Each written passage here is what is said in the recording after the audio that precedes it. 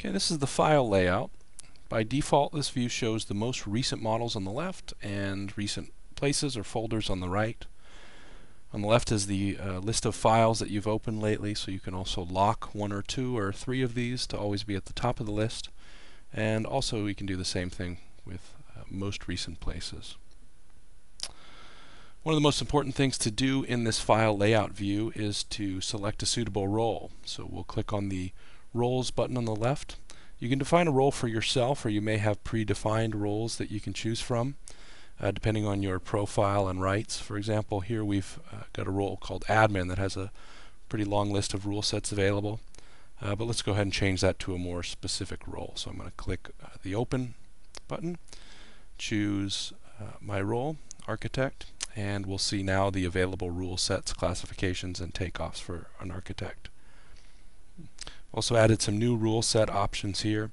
You may also choose which rule sets, classifications, and selected information takeoffs are open by default by creating, by basically starring the that row. So we can add a yellow star to those, and those will open by default. You also have additional general settings, which include language, name, and position. So let's go ahead and click on the settings icon.